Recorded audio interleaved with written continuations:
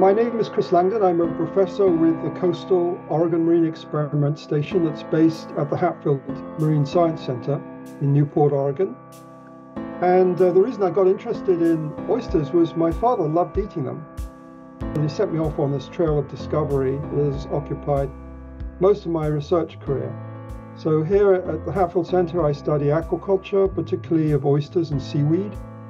And we've been rearing oysters here for at least 37 years, so a long time. And we've had actually a long history of growing oysters on the West Coast. Many tourists love eating a plate of oysters, fresh on the half shell, fried or whatever. And it's really just part of the experience of visiting the coast of Oregon. Oysters have a dockside value of about 80 to 90 million dollars a year, so it's quite a big industry, and thousands of people are dependent on that industry for their livelihood. Oysters actually have a very interesting life cycle. They have a planktonic stage where larvae are free swimming, and then they feed on microalgae for a period of 2 to 3 weeks. They then undergo a process of settlement and metamorphosis where they attach to hard substrates, usually oyster shell or even pieces of wood. And then they undergo a transformation where the whole body structure and organs change and they become baby oysters and eventually grow to the oysters that we all recognize on our dinner plates. In hatcheries, larval oysters are cared for during the first few weeks of their lives by the hatchery operator.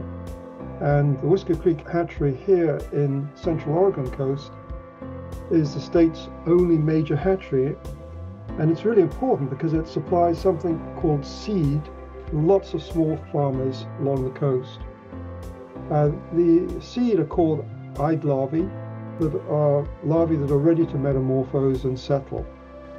And then farmers receive the seed and they grow them on their farms until they reach a size where they can harvest them for sale.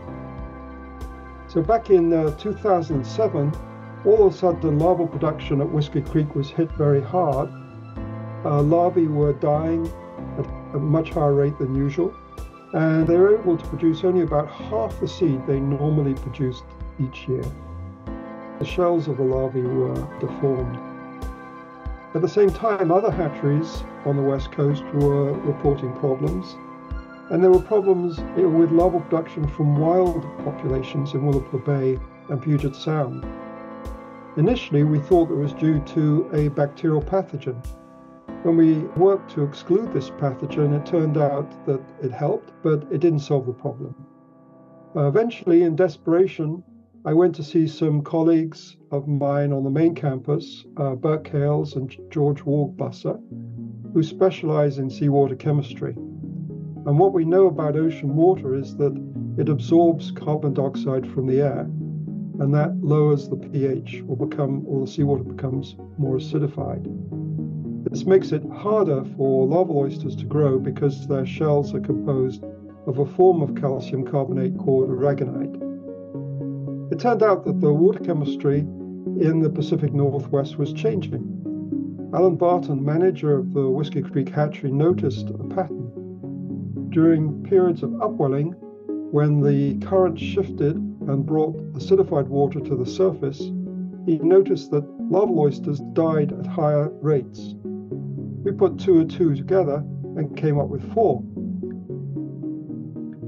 Hatcheries now have a machine called a Berkulator named after Burke Hales that monitors the acidity of the seawater coming to the hatchery and allows the manager to buffer the seawater by increasing saturation of aragonite.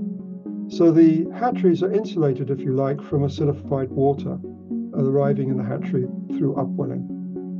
This was the first time that economic cost could be associated with ocean acidification and increased carbon dioxide in the atmosphere.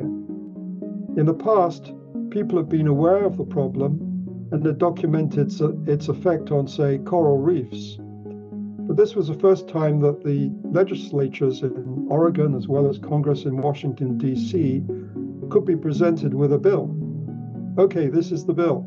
This is how much it costs when ocean acidification affects an industry here on the Oregon coast. Oyster larvae are very sensitive to the effects of ocean acidification, so they are an important indicator of ocean health. There's been a strong response to our research on OA that has led to further studies and policy making to address this global problem. Oysters are part of our West Coast culture, and so a potential loss of this iconic species would have a significant effect on our experiences of marine life. Acidification is not a problem that's just affecting oysters. It can also affect by other calcifying organisms in the marine environment that build shells.